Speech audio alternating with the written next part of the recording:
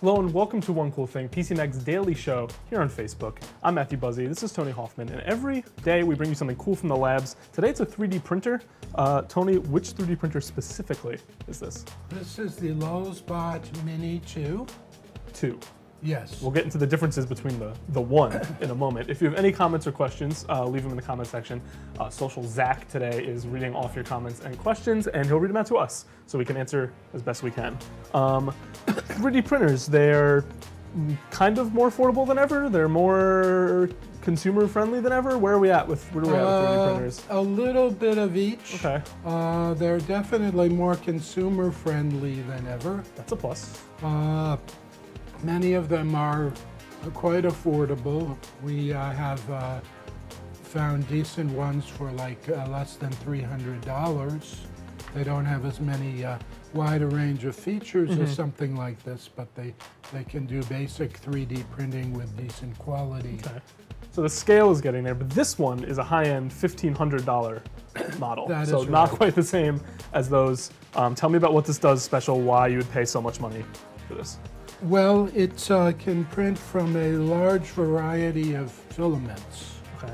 And actually it has settings in the software, which is the open source program called Cura, which we've seen in many other 3D printers.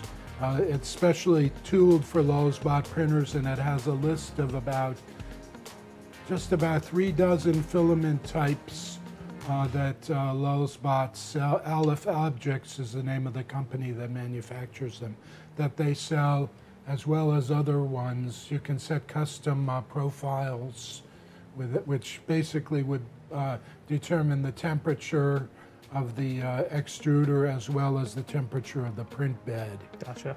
What sort of, I mean, as someone who doesn't know a ton about 3D printing, like what sort of advantages you get from different types of filament? Like they can build different finer things or bigger things, or? Lots of things. ABS filament, which is very common, is the same material that's used in Legos. Okay. And it's hard. You don't want to step on it. Yeah. As anyone who's tried and true on test. A Lego Yeah. piece.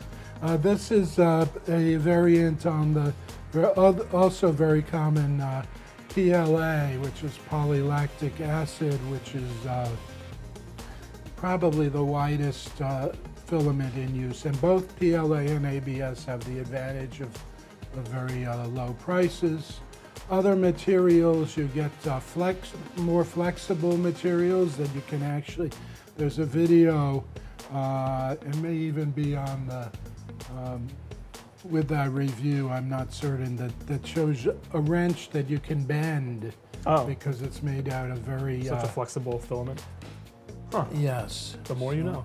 So what are the specific advantages of this other than being a high-end printer? Is it fast times? Does it have really high build quality? Like why go with this one? It's very easy to set up and use. Okay. The setup process is basically you just open the box. There's a lot of packing materials that are in it, and you remove those and make sure everything is removed. And then you have to press this little gizmo here, which is at the top of the extruder assembly to allow the fill. It would come actually. You would take a spool of filament. Because yeah, this doesn't come on here, right? You gotta fold this arm up. This is a foldable arm. And then you would press the filament. You'd open this so that the gears would be open enough so that you can press it down. You just feed it in. And the hardest thing about setting up the printer was actually getting it to open up, because it required quite a bit of pressure. Oh. But once it's in, it's pretty simple. We have a question. Well, actually, that's a good question. One of the things that distinguishes this printer is the fact that it does have an open frame, which means unlike some like the Editor's Choice Dremel 3D 45, which is a closed box basically with a door that you open, this is entirely open to the elements. Some of the filaments have can have unpleasant smells.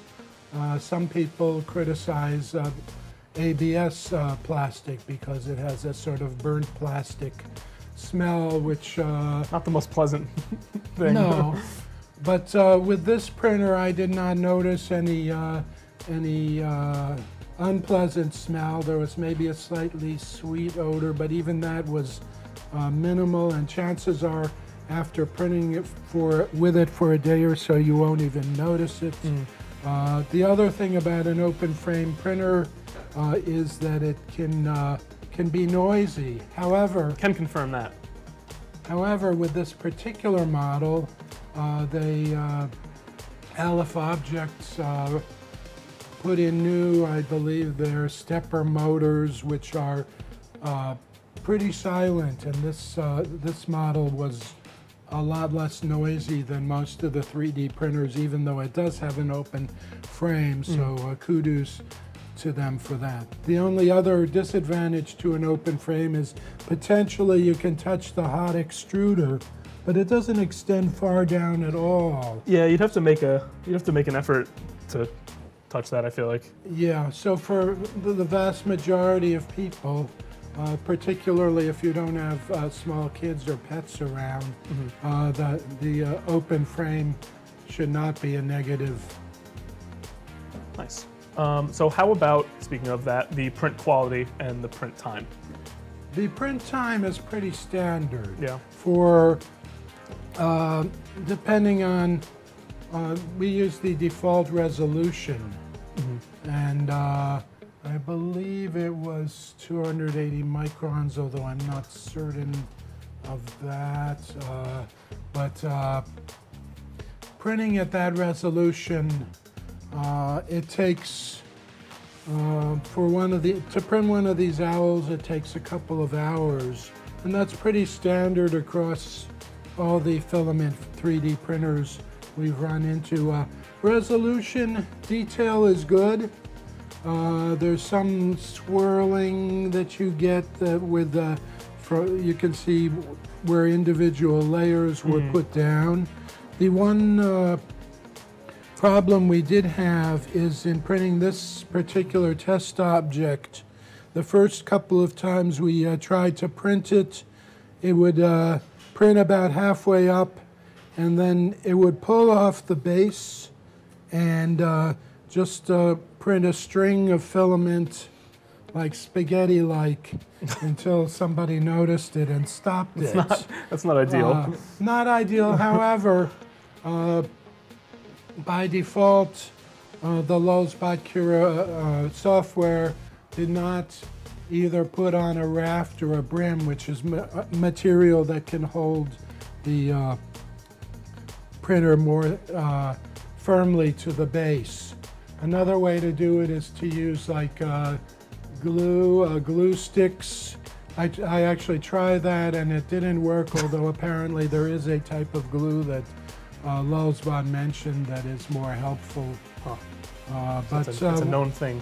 Once I discovered this and put a brim, which you can see at the bottom here, well, I instructed the software to print a brim. Right. I did not have any problems with it pulling off the base. That's all right. So print Small quality is good, not perfect. There's a couple of these vertical walls did not print at all, and the type isn't that great. But the rest of the objects are for the most part very well formed. So I would say this is about average in terms of overall print quality. You can ask for something at that price. I saw a couple other things from your review. There's no bundled filament. That is true. That's, I guess, a con. They usually include a couple spools for you. Yeah, usually one spool. Just a spool. All right. You get a meter length of filament with this. Okay. That is used to print one test object. It's the LulzBot's signature Rocktopus. It's an octopus with one hand, if you will, displaying the Rock On sign. Gotcha. And I do see an octopus, not that octopus, but in their logo on the side so here. it does print. Otherwise, it leaves the filament selection up to you. LulzBot, LF Objects, I should say, has a large selection of filament that they sell. And as I say, there's a lot of preset settings.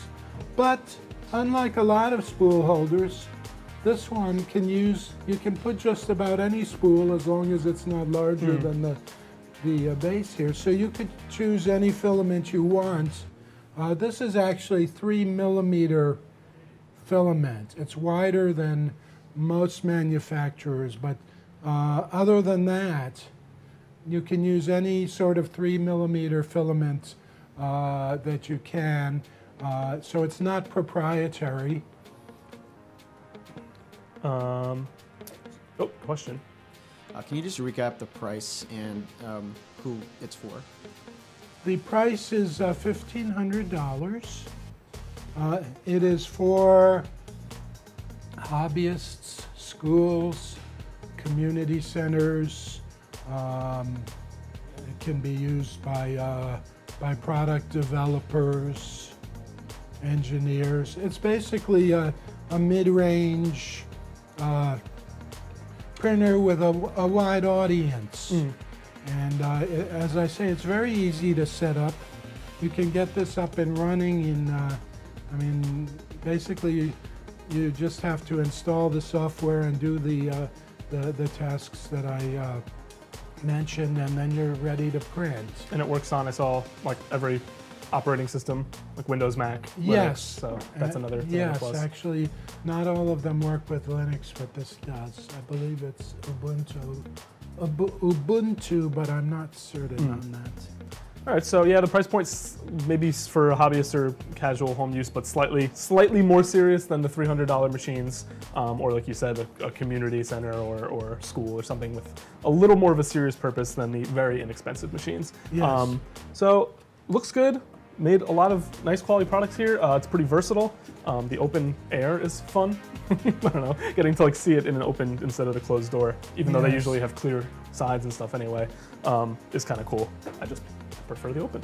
Yes. If we have no more questions, I think that's it. Tony's full review is online at pcmag.com. It got 4 stars out of 5, so it is excellent.